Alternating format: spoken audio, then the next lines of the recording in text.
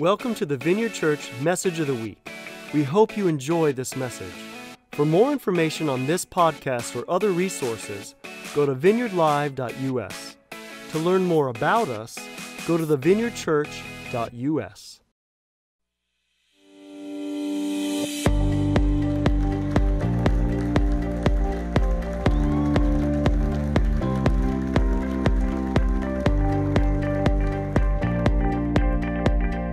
Welcome to the Vineyard. We are so glad you joined us this weekend. You know, we've all been scattered in the summer. Vacations, reunions, but it's so good to gather in the presence of God, isn't it? And we've had a fun time this summer with our message series, Summer at the Movies, Real Identity. And I will conclude that today. But my husband and I decided to have our own fun at the movies this summer, and I did something I've never done in my entire 66 years, and I went to the theater and saw a superhero movie. Yeah, don't shout me down. I know we're a little bit of fuddy-duddies, but you need to give us a tad of grace, because both Happy and I were raised in a faith that said both the theater and movies were evil. And so it's quite a step. I mean, we're not only now going to the movies, we're preaching on the movies. So, hey. So I was, as I often do, I read the movie reviews in USA Today, and I saw one for Wonder Woman, but I just about passed it over because I don't like sci-fi, I don't like fantasy, I actually don't like action, I like real, R-E-A, life. But a headline caught my eye, and it said it has a positive message for women. So I read the whole review, and man, I was hooked. And I go to Hap, and I say, I want to go see Wonder Woman. He goes, is it out on DVD? I'm like, oh, no, that's another thing. We hardly ever go to the theater. We prefer to snuggle on the couch. That's another thing. But so I went, no, but I want to go. He's like, well, okay. So that Friday night, we headed to Savoy 16, and wow. It wasn't long before I was thoroughly immersed in this amazing drama of Dianne Prince, a.k.a. Wonder Woman, and her mission to save people with both compassion and power. And I knew she had a message. This movie had a message for us. Not just real identity, R-E-E-L, but real, R-E-A-L, real identity. And it's a message, I believe, that we need to hear, and it is this. As sons and daughters of the living God, no, not mythical Zeus, that's Diana's father, we can be victorious, overcome the real enemy, Satan, not mythical Ares, but we can actually make the world a better place for others and for ourselves. That is the message of real identity. We are sons and daughters of the living God. We can be victorious, overcome the enemy, not just for ourselves, but for others. And that is exactly, in many ways that the movie Wonder Woman communicated. And I love how Wonder Woman wouldn't apologize for being a woman, because she didn't grow up in a world that said women can't do certain things. No, she knows who she is, she discovers her destiny, and she doesn't belittle men. No, together they team to do what's right. They save people.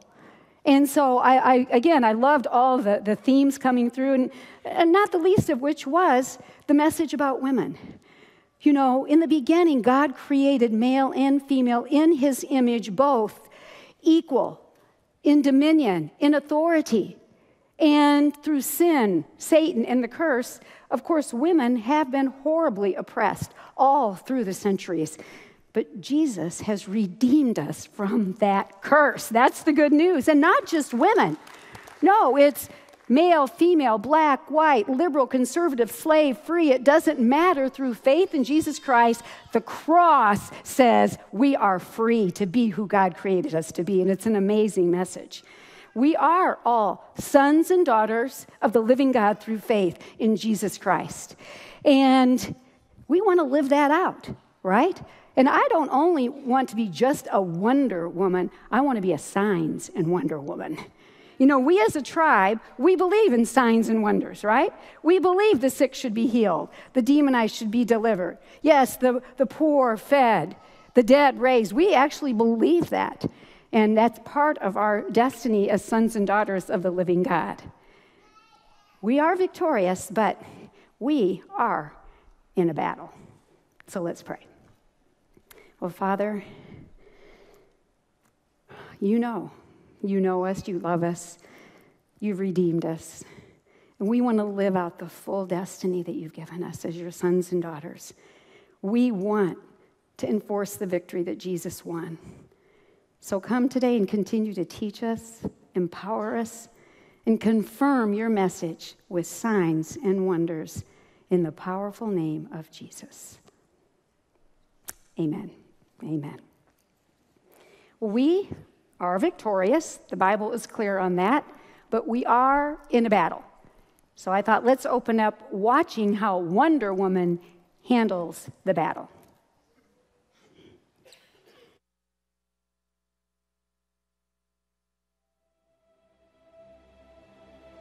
I used to want to save the world.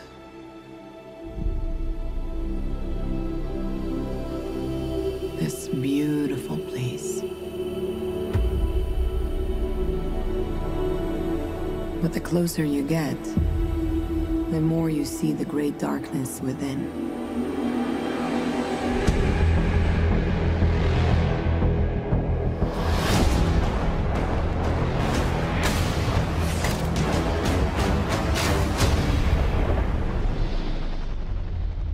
I learned this the hard way a long, long time ago.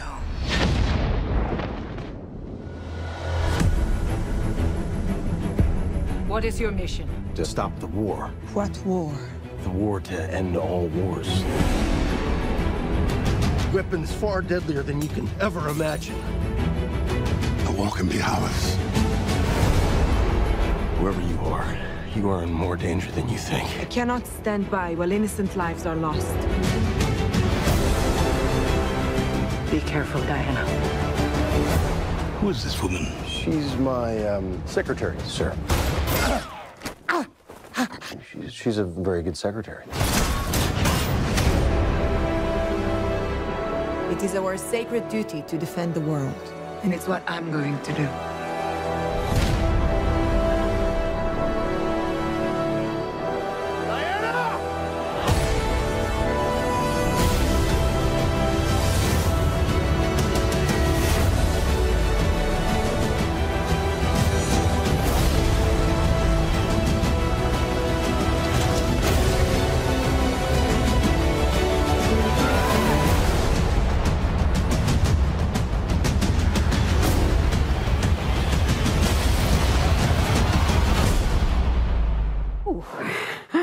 It's still at the theaters, if your ears can take it.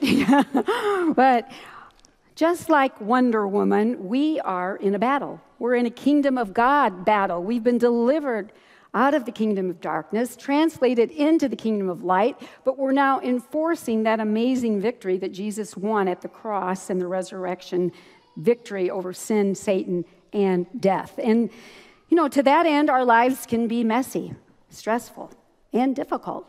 You only have to be awake about 1 hour before that reality hits you again, right? But I think often Christians are confused because they read the message of the Scripture and all the awesome, glorious things that are ours, and then, why? Why isn't it real? Well, it doesn't automatically happen, which is what we want to look at today. It doesn't just automatically happen, all right? So our issues don't get straightened out even in 90 minutes like they do on screen. Okay? The Apostle Paul actually has a name for this fight, and he calls it the fight of faith, the good fight of faith, actually. And it's a real battle. We're not always in a battle, but we are in a fight of faith. Faith is very significant. I don't personally like the idea of being in a fight. I am a peacekeeper by nature. I was actually raised in a pacifist home, so I don't like it. But I also take issue with charismatic Christians, of which most of us are, because we believe in the charisma, the gifts of the Holy Spirit, because they do weird things when it comes to the fight, to the spiritual warfare, right? They rebuke, they bind, they loose, they shout, they anoint, they march, they do crazy things. And in my opinion, they preach a defeated devil right back into business. I don't want to do that, but if I don't take up the fight in the way that God instructs us, I will live a defeated life. Okay? So there is a fight of faith. And just like Wonder Woman, we have superhero powers, right? Well, we actually do one better than that. We have the superhero living in us, right? Because Jesus, by his Holy Spirit, lives in us. We have the very most amazing superhero living in and through us. And in addition, he has supplied us with weapons. And we're going to look at those today. We actually have supernatural armor, just like Wonder Woman. Do you know, even as a child, she wore her armor and she never took it off, which I think is a lesson for all of us. Because as we look at this today, we're being encouraged, don't take it off. You wear it at all times, okay? So the Apostle Paul is the one who in the scripture describes for us the armor of God. And before I get started reading this, it's in the book of Ephesians chapter 6, I want to be clear. The armor of God is a metaphor. It's a metaphor for our identity as sons and daughters of the living God, our identity in Christ. And so to that end, it becomes a very, very powerful weapon.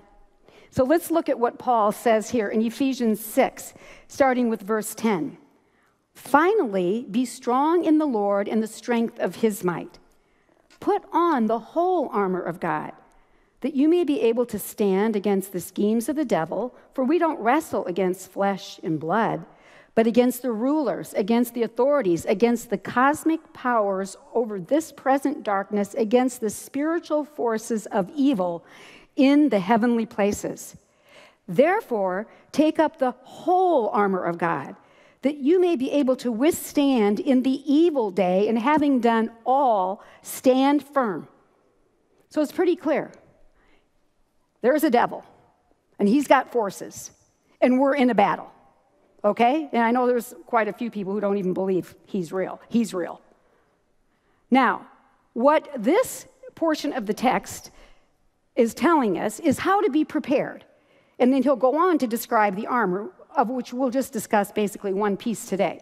But 3 steps of preparation that are very important that Paul addresses here. And number 1 is be strong in the Lord. In other words, make a choice. Again, this isn't automatic. This is something we do every day. We dial up to our awareness, however you best do that. And you make a choice to not operate out of your own strength, which can be difficult for some of us. But the reality is we are weak apart from him. And the truth is, he actually is in us. So when it says be strong in the Lord, it's referring to the union that we have with him. The reality, he lives in us and through us, and we can tap in to that strength. And that's no tiny, minuscule strength. No, because we know Jesus Christ defeated all those cosmic forces, right, at the cross and the resurrection. He's now ascended. He said, all authority's been given me, and he's taken us with him. We're seated with him. We've been given authority in his name. We don't just tack that on to a prayer. That gives us the right to invoke the victory that Jesus won. And so we every day acquaint ourselves again. We make the choice. No, I'm going to choose to be strong in the Lord in the strength of his might, because Jesus has defeated all the evil forces, and now we go in his name. Well, secondly, we put on the full armor of God. And that's really important because, again, this is a metaphor for our identity in Christ. And just a little aside, when I was a younger Christian, I heard several teachings, I bought into them, that what it means to put on the armor of God is you stand in front of the mirror every day and you put on the helmet. You put on the breastplate of righteousness. You take up the sword of the Spirit, which is the word, the belt of truth, the feet with the gospel of peace, the shield of faith, and you do that. Can I just say there's a boatload of superstition in the Christian church, like, okay, if I don't do that, the enemy's going to get me. I mean, if you want to stand in front of the mirror and do that, that's okay, but that's not actually what this text is talking about. Put on, the Greek word there is sink into. immerse yourself into the reality of who you are in Jesus Christ. And what better description than the armor? We are the righteousness of God in Christ. We have the breastplate of righteousness. We have the helmet of salvation, wholeness, body, mind, soul, spirit. We want truth. Man, with all the voices out there today, we need the Spirit of truth leading and guiding us. We take up the sword of the Spirit, which is the Word of God. And then, hey, our feet already have the gospel of peace. We get to announce the victory's already been won. That's what it means when we say the kingdom of God is here. The victory's been won, and we're here to enforce it. So we want to immerse ourselves into the reality of all that means. It's so rich, it's so powerful. So we put on the full armor of God. We sink into the reality of our union in Him. And then thirdly, we stand. And again, I think we need to hear this. Christians do a lot of crazy things, running a lot of places, listening to a lot of things, doing a lot of stuff. Actually, 3 times in this text, if you read the whole text, Paul says, stand. Stand. Just stand. Okay?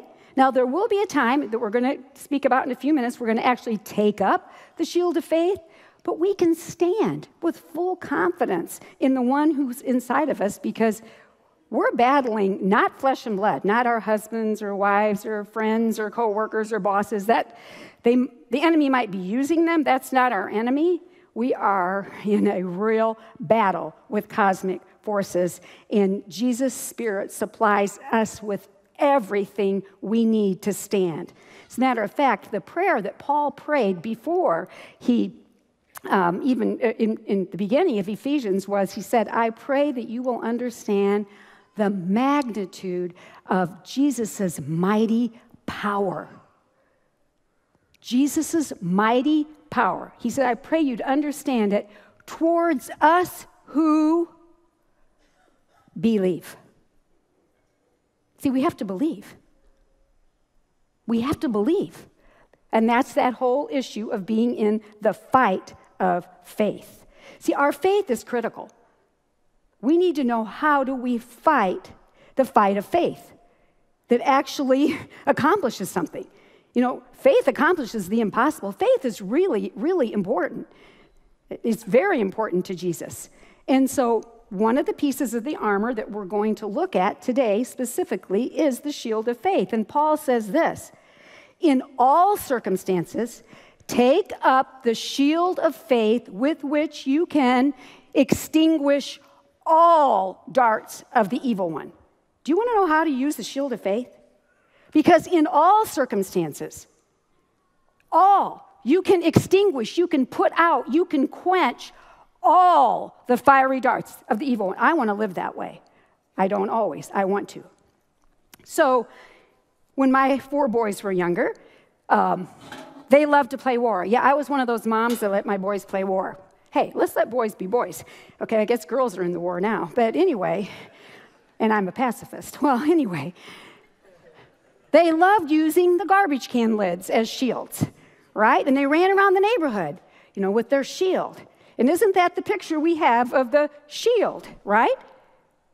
Well, except that's not the picture at all that's pictured in Ephesians 6. The shield of faith that Paul is addressing there is the Roman shield of faith, and it is actually a door-sized shield. I mean, would you rather be behind a garbage can lid, or would you rather be behind the shield of faith, wherewith you can quench all fiery darts of the evil one, right?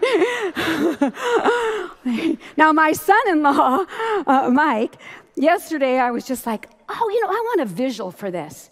I want people to see it covers all of you. I want them to see how powerful the shield of faith is. He's like, I could make that. I'm like, you could make it? Like today? Like I'm preaching, like in 10 hours. Yep, he has all the tools in his garage. He put it together, and I think he did an awesome job illustrating the door-sized shield of faith. You see, faith is very important to God. How many times did Jesus say to his disciples, why are you afraid? Why are you so anxious? Why are you in despair? Why don't you believe? Where is your faith? he was a little annoyed. And I don't want him to be annoyed. And I know he's the author and finisher of our faith. In other words, he's saying, this is the way you live. You are to live by faith with the assurance that things you hope for but you don't yet see, you have the confidence it will happen. And that's what faith is. Well, unfortunately, many of us don't live by faith, and I'm just as guilty. But we, find it much more comfortable to live by feelings, okay? I mean, I don't feel like going to small group. I don't feel loved. I don't feel happy. I feel, or I feel anxious. I feel depressed. We live by feelings. Now, I'm not saying those feelings aren't real. They're very real. They're very real. I'm not asking you to deny feelings. They're God-given feelings. Okay, they alert us to something being wrong. But maybe you don't live by feelings. Maybe you're a person who lives by facts. Okay, well, the fact is I lost my job and we have no money. The fact is that the doctor's report says cancer. The fact is my wife said, I don't love you anymore, I want out. Those are the facts. I mean, how many of us have said, well, it is what it is? Is it? Because when you live by faith, when you take up the shield of faith, you have another choice. You can quench that fiery dart of the evil one. And that's what we want to see. How do we go about doing that? So that, we acknowledge the feelings, we acknowledge the facts, but I want to know how to live by faith.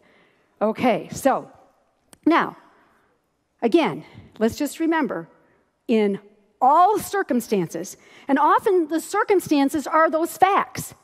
They're the bad reports. They're the actual situation. But in all circumstances, we can quench the fiery dart that's coming at us, that's bringing despair, that's bringing fear, that's bringing anxiety, that's messing with our life. We can quench it when we take up the shield of faith. And I want to talk just a second about that verb, take up. Like, it's not just take, like I receive something. No, it's an action. Faith has action. James wrote a whole book about that. Do you know even the demons believe? That's right. But when you don't put action to your faith, and I mean spirit-empowered action, then nothing happens. The fiery dart is not quenched, okay? So we want to learn, how do we actually take up this door-sized shield of faith? Well, interestingly, there's tons of things we could address. I want to look at just two areas, okay, and illustrate with this. When difficult circumstances come, and they come to all of us, okay, large and small. When difficult circumstances come, I really need to take up faith in my identity as a son or daughter of the living God, who has been given authority over all power of the evil one. And he will challenge that over and over and over. Let me give you a story to illustrate. So many of you know in our family, we've gone through kind of a difficult time in the past couple of months. The oldest son of my daughter, Julie, and her husband, Mike, has had some pretty severe seizures, and the brain's going wild. It's very, very frightening to witness this, and it's just a very scary situation. And of course, we've had lots of prayer and wonderful support, but we hit kind of a wall with a pretty bad report. And so as always, you have the choice, like, just go, well, it is what it is. No, it's not. No, it's not. Because you can take up the shield of faith and you can quench all fiery darts. Now, we have an enemy, he's just, relentless, but we have a king who has victory over that enemy, and he lives inside of us. So, okay, I'm just kind of meditating, like, oh God, I don't know how to pray, I don't know what to do, and I hear a voice, and the voice says, you don't have faith for this. You don't have faith. Well, whose voice is that? It's the adversary, it's Satan. Something I've learned long ago, in certain situations, I do what Jesus say, I agree with the adversary, I don't argue. I'm like, you're right, I don't have faith. But I know someone who does. and he lives in me. See, that's a big difference. And so I hand Jesus my unbelief. And I tell him, you've got to help me with my unbelief. And, he pricks my mind because that's a quote directly out of Mark 9 with the father who had what? A son who was having seizures. Some of you have stopped reading this. Oh, yeah, maybe a verse or two. Where do you think faith comes from? Faith comes from hearing the word as the Holy Spirit breathes the word, speaks the word. You got to pick up your Bibles or your tablets or however you read it, okay? Because I'm reading that whole story and I'm like, wow, Lord, yes, but I don't quite know what to do about it. So I use actually another piece of the armor, which is many people leave out of the armor, but it's mentioned here in Ephesians 6:18. Pray in the Spirit, which I take to mean as praying in tongues, at all times, on every occasion. Stay alert, be persistent in your prayers for all believers everywhere. Okay, fine. I'm praying. Like, help me, Lord. How do I pray about this? And that leads me to worship, which is another incredible weapon, which isn't mentioned here. But why? Because it gets your eyes on him, like Adam encouraged us last week. And I just began to sing that song, it is well with my soul, the new version. Far be it from me to not believe, even when my eyes can't see, right? And then it was, and this is what, I was just singing, like the words that said, even the waves and the wind still know his name. So let it go, my soul, and trust in him. And I'm going, yes, even the weight, and the Holy Spirit dropped into my heart. The brain waves know the name of Jesus. So speak to them. And you tell them, like the waves on the sea, to be still. It was a very powerful moment. Very powerful moment. We were actually driving through the night to go on our vacation. They were in the other van, and that's why I had so much anxiety, because I didn't want him to have a seizure in the van. And wow. I took up that shield of faith. I believe that, God. I believe the wind and the waves still know your name, and I can say, brain waves, be still.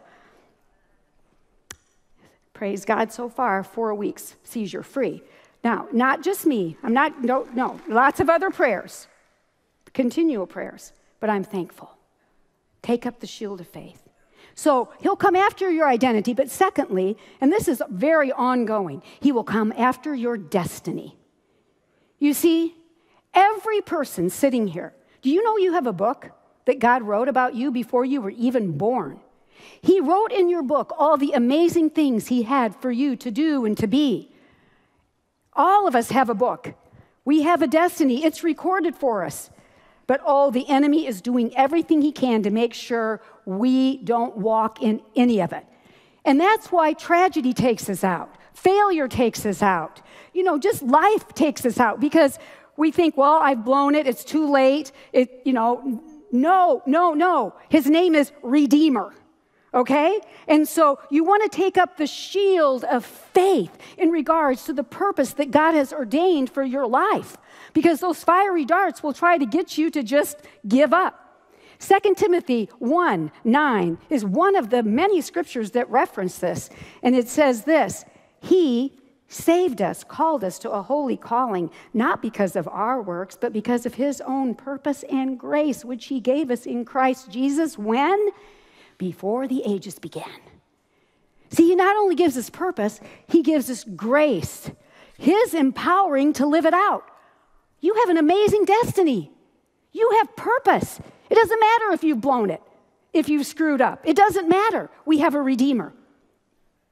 We have a Redeemer, and we can enforce that victory that he won for us by taking up the shield of faith, that we can live a life as a son or daughter of the living God, enforcing the victory over the enemy. And so often people say to me, well, I have no idea what my purpose is. What are you passionate about? What do you love? What do you have energy for? That's part of how God made you. So stop looking over there and on Facebook and all the other places the enemy uses to screw up our ideas of who we are and who God has called us to be. And listen to the Spirit in you that you can fulfill the destiny, which is amazing, no matter who you are.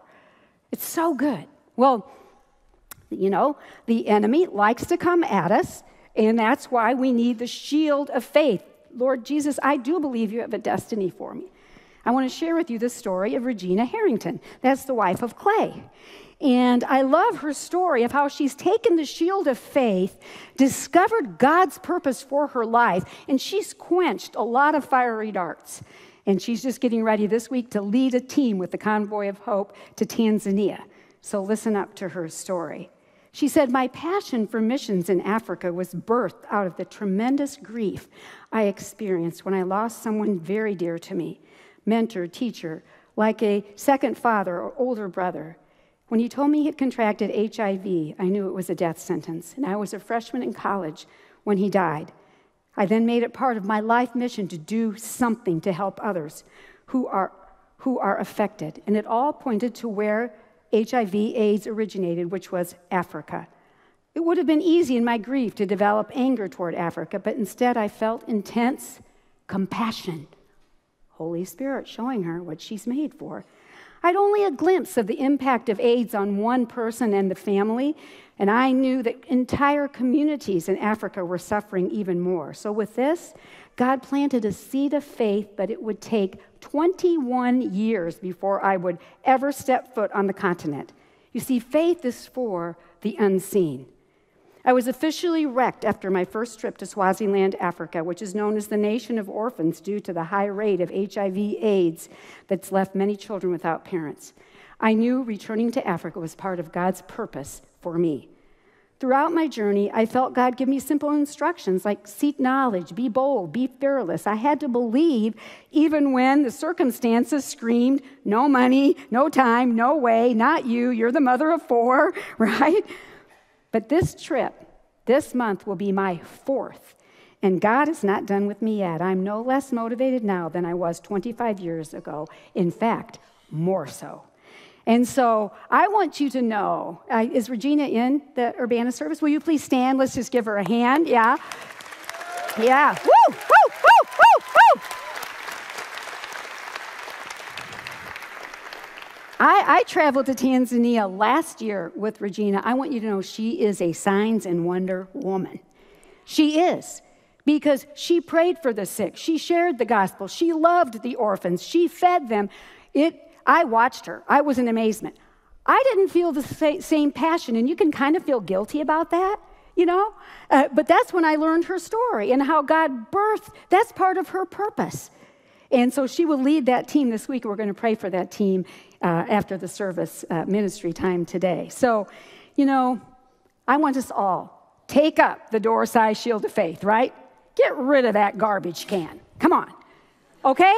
Because we want to be the victorious sons and daughters of the living God, right? We're destined to fulfill kingdom purposes. We are sent to be signs and wonder women and men to make the world a much better place. Why? Because the superhero lives in us. Thank you, Father. Yeah, so thankful you invite us. We get to be superheroes with you for your purposes. This is always to set the captives free. So thank you. I pray that you minister to your people as we worship you today and discover more and more who you are and how to have that faith that quenches all the fiery darts of the enemy. Amen. Thanks for listening to the message today. To experience more powerful messages, go to vineyardlive.us or join our Vineyard Live Plus community to view conferences, trainings, and special teachings.